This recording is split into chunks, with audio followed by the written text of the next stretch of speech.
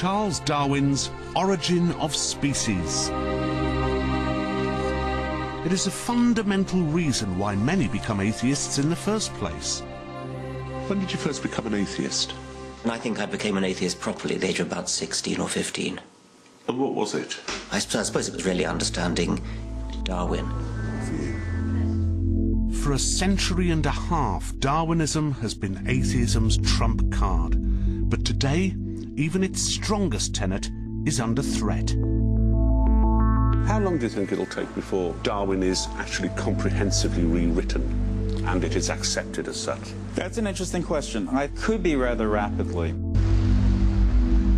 All major religions have insisted that man occupies a special place in God's realm. Darwin changed all that. He put mankind back into nature, a creature different from the beasts of the field, only through a complex, natural process. He was taking on the religious establishment and inadvertently giving atheism its first sacred text.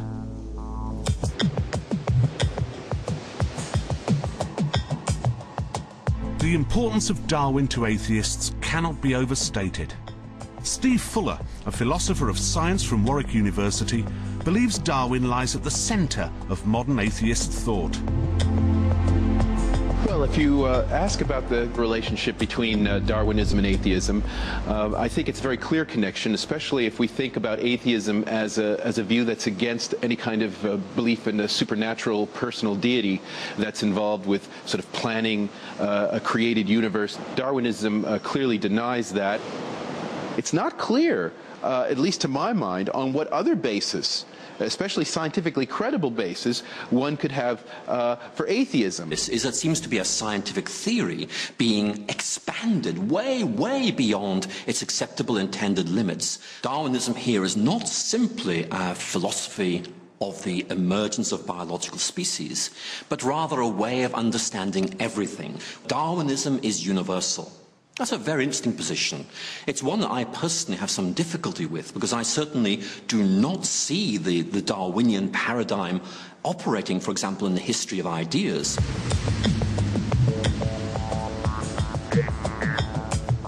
Day by day, the limits of Darwinism are becoming increasingly clear. Atheists hold on to the central idea of Darwinist evolution with quasi-religious fervour. But the fact is that the theory is getting on a bit. It's now 147 years old. And as with religion's ancient texts, many of today's scientists are finding holes in it. This is the Carnegie Museum of Natural History in Pittsburgh, Pennsylvania. Its fossil collection is seen by some scientists as challenging Darwin's theory of evolution. And Professor Jeffrey Schwartz is a scientist who is turning Darwinism on its head. You might think he's a member of the evangelical religious right, but he's actually an agnostic. Here we see Schwartz says the fossil record suggests that species can appear suddenly. What's interesting is that if we look at this specimen here, this is actually a cast of the most famous specimen, the first specimen of Archaeopteryx. Yes. And this has some features of dinosaur kind of things, if you will. It has toothed jaws. You can't see it in here. It still had teeth. You can see the feathers. So Darwin used Archaeopteryx as an example of an intermediate, something that's between reptiles and birds. Others said, no, this is just there, you know, popped out of nowhere. So the thing is that intermediate is really in the eye of the beholder. And Schwartz uses a modern understanding of genes to explain how new features, or novelties, appear suddenly as opposed to through gradual evolution.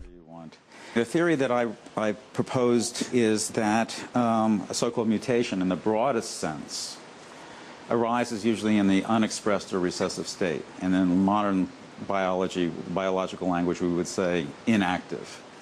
Spreads silently through the population until you have individuals with a copy of this novel potential for novelty, and then they produce offspring that has both copies, boom, you get it. You get it. So within one generation? Yes. The spread of the potential for novelty may take several generations. The appearance of the novelty is like that. An hour from West Virginia. The dramatic point about the good professor's theory is that Darwin can only explain how novelty evolves, not where it originates from. The same applies to entire species. You could rewrite Darwin's most famous work on the origin of adaptation by means of natural selection. The Darwinian theory is that selection causes the feature to appear. But in fact, a feature can only have selection act on it once it appears.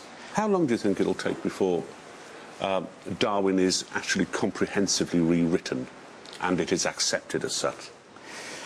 That's an interesting question. It could be rather rapidly. But the past has shown that the tools of the scientific method, logic, reason and evidence, don't always lead to a better world.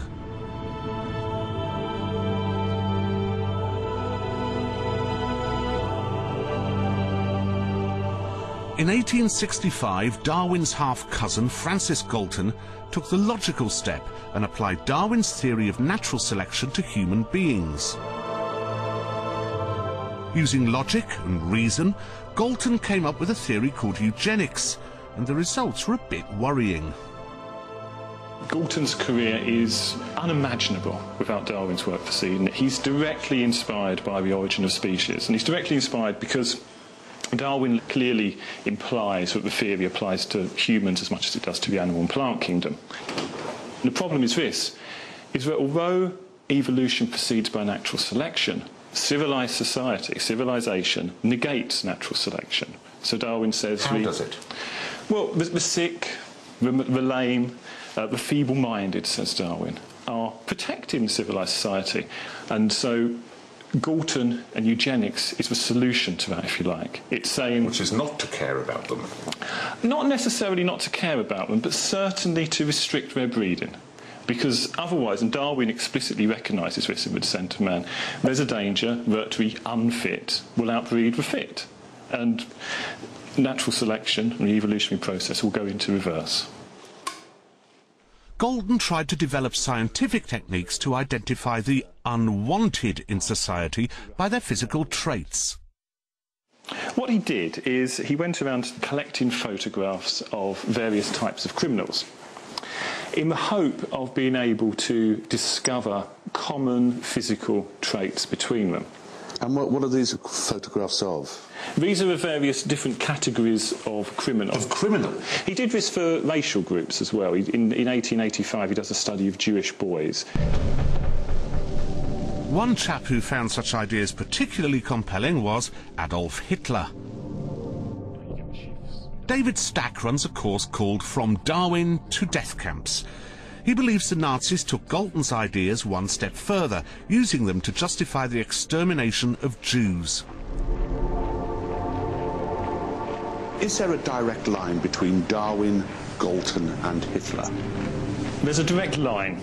Is Darwin responsible for what happens under the Nazis? No. Is there an intellectual connection? Then yes. Darwin removes the spirituality of mankind. He places man within nature. Once you do that, then you can begin to regard man as you regard animals and as you regard the plant kingdom.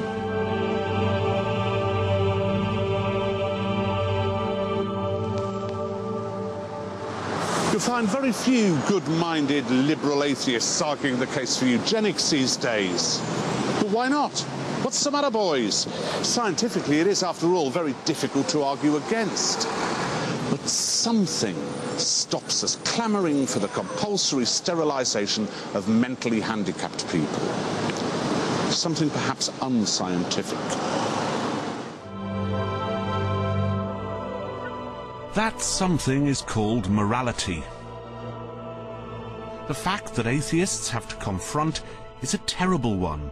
The scientific method is, by definition, supposedly disinterested and neutral. So, if you rely on science to tell you how to live your life, where do you look for moral guidance?